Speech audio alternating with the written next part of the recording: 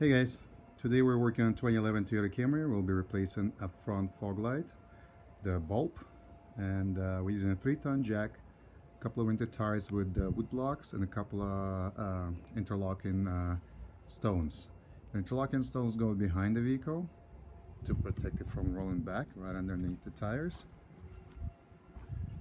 The winter tires go in on the front of the vehicle with the wooden blocks to support the weight of the car in case the jack will try to play some games with us. And we're doing it to avoid taking off the tires and coming through the front of the vehicle. We're going to go underneath and do a proper checkup on the wiring, making sure the wire is not damaged, and insulating them from any future water damage. So next video to go.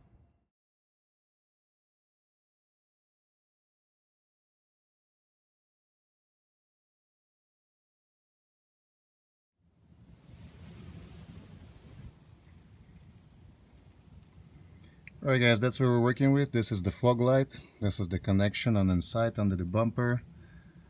We did remove the protection to have access underneath the vehicle, which is the covers right here.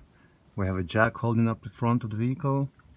We have access to underneath to all the connections, and we're looking for this fog light, which is not working. We'll be disconnecting it. I'll be checking the connections, seeing what's wrong with it. Alright guys, this is the bulb. The bulb is fine. It doesn't look burnt. It looks in a good condition, but it might be the connector. Either the connector or the wiring is damaged. So in order to remove the light bulb, we will need to hold a finger on this spot right here, which is a pressure point that will release the light bulb.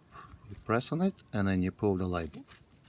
I'll try to do it while I'm holding the camera. Hold on. Let's see what I can do. No, it doesn't look like that, but okay. Basically, you press on this and then you pull the light bulb out. Alright, after inspecting the connector, we can see that there is a gap between the connection and isolation, which will probably get access to moistened water into the inside of the connector. And if we look on the inside, we can see a little bit of rust on the connections that might be preventing us from getting a good signal. And the light sometimes works, sometimes doesn't. So let's take a look what we can do with the connections.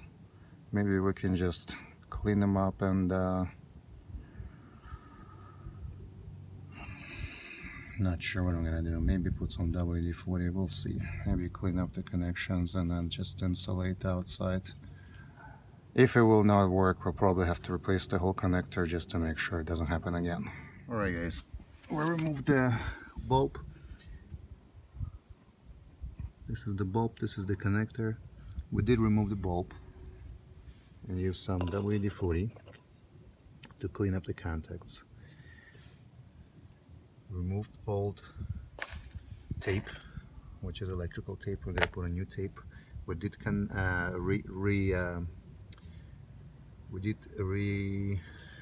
know how you say it,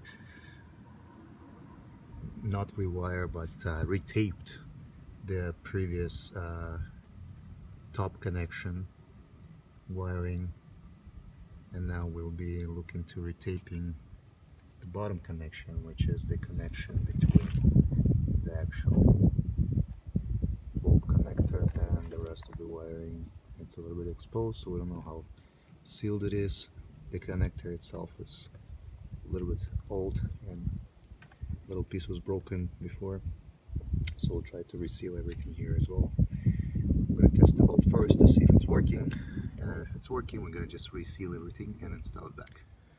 Alright guys, we've re-insulated the connectors. We have checked if the light bulb is working before re-insulating the connectors. We sealed the whole connector on both ends, as well as we removed this little clip that's holding the wire to give more room to play. And we installed the bulb with completely sealed connectors, so there's no access to the bulb unless you have to remove the whole thing again first and then take the tape off. So the bulb is LED, so we're expecting it to survive for a while. This is all sealed. We'll continue sealing this area right here just to make sure that this seal is not leaking water. If there's any water coming in here, it will not get into the connector or in a bulb. We have sealed this area right here, which is the rubber cover for the electrical wires to protect it from being damaged. There was a little gap between the connector and the rubber, so we sealed that. And we resealed another one, another connector between the thick rubber and the actual, I don't know what type of rubber is this, but that's another way to protect the wires, is a tube like this, which is a continuous tube.